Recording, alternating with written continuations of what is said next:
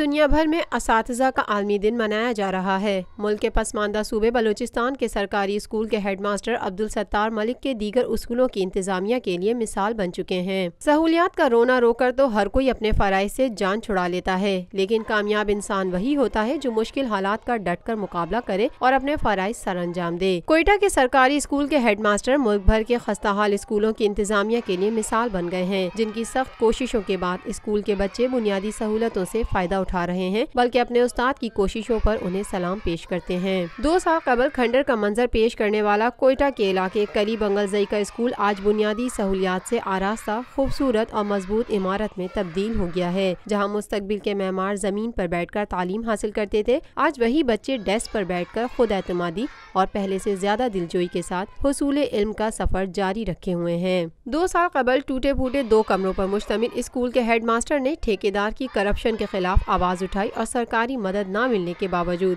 School کی حالت کو ٹھیک کیا۔ صوبائی محتسب کی عدالت سے کیس جیت کر اسکول کی تعمیر و مرمت کرائی۔ محکمہ تعلیم نے تو ننھے بچوں کے مستقبل پر توجہ نہ دی، تاہم غیر سرکاری تنظیموں کی مدد سے اسکول میں بنیادی سہولیات فراہم کی گئیں۔ اس موقع پر ذرائع ابلاغ عامہ کے نمائندوں سے گفتگو کرتے ہوئے ایک بچے نے کہا: میں اپنے ٹیچروں کو سلام کرتا ہوں، میں دعا کرتا ہوں ہر اسکول میں ایسا ٹیچر ہو کہ غریبوں کو کپڑا دے، ہر چیز کا برابر کرے، ایسا جو ہم ابھی زمین پر بیٹھ رہا تھا اور ہمارے سر نے ہمارے لیے ڈیسک لایا، وہ بلیک بورڈ لایا، کپڑا دیتا ہے غریب لوگوں کو، ہر چیز دیتا ہے۔ ابھی دیکھو یہ ڈیسک پر ہم بیٹھا ہے۔ ایک اور بچے نصیب اللہ کا کہنا تھا: اپنا ٹیچر کو سلام بھیجتا ہے سر، اور سر غریبوں کا سر افتخار کرتا ہے، سر پینسل لیتا ہے، سر بلیک بورڈ سے پہلے ہم زمین پر بیٹھ گیا تھا، پھر کرسی لایا سر، میز لایا،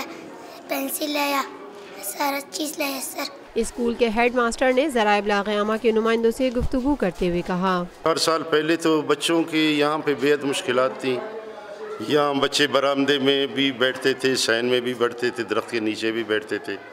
وہاں پہ ایک ٹھیکیدار اس ٹائم آیا 2012 میں، اس نے ادھورا کام چھوڑ کے چلا گیا۔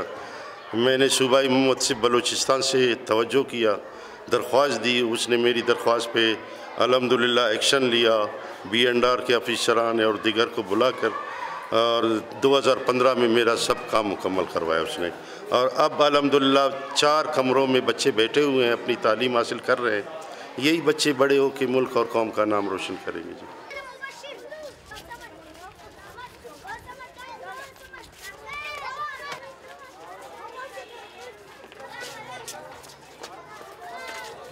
Lotus Lake Towers, a groundbreaking endeavor by Lotus Properties.